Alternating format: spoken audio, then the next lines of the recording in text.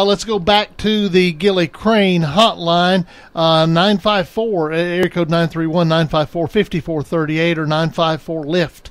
954-LIFT is the number as we go to Will Rabb. He's the play-by-play voice for WCDT, sports director for WCDT. He called an exciting Franklin County Columbia game tonight. Will, you guys trail going into the fourth quarter, but the Rebels got it done. Yeah, it was a really, I wouldn't say weird ball game, but thrilling and twists and turns, kind of like a really good movie. Franklin County races out to a 21-9 lead at the half. Then Columbia gets the ball. They won the toss and deferred. They go down and score, and then they tried an onside kick, which is kind of Franklin County's Achilles heel versus Columbia. They get a little discombobulated the last couple of years, aren't really sure what to do. Lions get the ball, score, take the lead for the first time, but credit to Franklin County, they responded. After giving up 13 unanswered points, they would rally and they would score 15 unanswered of their own and get the win tonight. Another huge performance from Nealon Jean. I have a feeling friends over at the Tennessean might nominate him for Athlete of the Week again, Dennis. 231 yards all are total. 186 passing, 145 rushing, 5 total touchdowns, 3 on the ground, 2 in the air, and he was phenomenal. Franklin County as a team had 431 total yards of offense, so he had over half of it. We're talking to Will Rabb of WCDT. His Franklin County Rebels get a win over Columbia, and it's what's become a pretty good rivalry between these two contests. But since it is a region contest, this was crucial. I don't think the loser of this game had a chance to make it to the playoffs, and so I believe that the path to the playoffs is still open for Franklin County. I think Columbia's hopes died tonight, don't you? Yeah, and just going back to the rivalry for a minute, we were looking at some notes. We have some really good stats of the all-time series with these teams. Franklin County and Columbia, the second longest annually, continually played matchup according to all records. We got to go back and double-check on Lincoln County because Franklin County and Fayetteville, Lincoln County, whatever incarnation they've been playing for a long time, but they've played every year since 1954. So these teams really do have a lot of history behind them. But like you said, probably a region eliminator. Certainly Columbia's eliminated at 0-3. I think Franklin County maybe would have had an outside shot with Lincoln County and Shelbyville still there, but I think Franklin County's in a much better place at 2-2 in the region heading into the open date.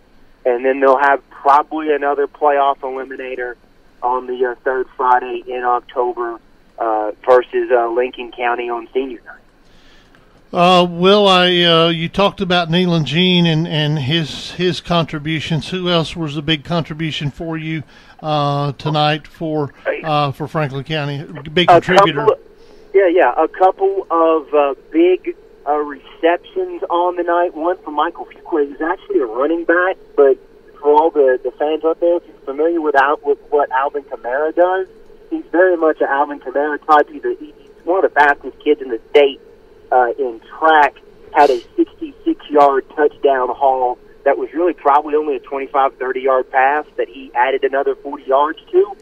So he had a big touchdown catch. Marquise Tolliver, who's just a sophomore, had another big touchdown grab, probably 65-ish yards in the second half to give Franklin County the lead in the fourth quarter to answer back real quick. And then when they needed to shut it down, they were able to go to their power back, Dakota Wagner, and I don't have his rushing total off the top of my head, but I'm sure he was over 100 yards as he got a steady, as Columbia got a steady diet at number 24 to grind out the clock. Franklin County took the ball back with 4:47 to go and drove down the field to get the two-touchdown lead at the end of the game. So a really impressive drive there, a heavy dose of Wagner once again. So Franklin County's really clicking on all cylinders. Gene's making a lot of plays, but there's a lot of other weapons that if you choose to key on him, that he's just going to distribute the ball elsewhere. So it's exciting times in Franklin County as they're on the verge of the playoffs, and some luck goes their way in their final 2 games. And not just make the playoffs, but I think maybe make some noise, too. They're shaping up as one of the better teams in their region. Next week you step out of region. You take on the Open Academy out of Tennessee. Does the bye week come at a good time for the Rebels? I think it does. Number one, next week's fall break in the county, and I never particularly like having to play a game when you're on an open week. It was bad enough that today was fair day, and they let all the kids out of school, so you had to figure out how to track them down. But it comes at a good time because I think regardless of what would have happened tonight, Franklin County ended up winning, but if they would have lost, they get some extra time to get their mind right heading in to the game with Lincoln County and get kind of healed up. The injury bugs bit Franklin County the last couple of weeks with some guys getting banged up, and so they can get healthy for those final 2 regular season games. And again, we have to see what happens, knock on wood, and get some luck, and they'll get healthy for the playoffs as well. All right, Will, what are you guys doing next week for a broadcast? Are you guys going to do Grundy County? So on the air, on AM 1340 and FM 106.9 in Winchester, and on the TuneIn app and our main feed, we're going to have Huntland and Moore County because that's a blood-hate rivalry in a good region game. So Ricky Tips and Evan Harris are going to call that one. And then on our website, on our secondary stream, Al and I are going to Grundy County to check out what the Yellow Jackets and Coach Hayworth are up to. And I apologize. Actually, I do remember Grundy County is hosting Upperman, so a very stiff test for the Yellow Jackets versus the Bees on WCDTRadio.com for me next week. Etymology 101 next week on WCDT Stream. You guys get in all of your insect jokes, okay? Hey, well, they stun you. Swarming defense.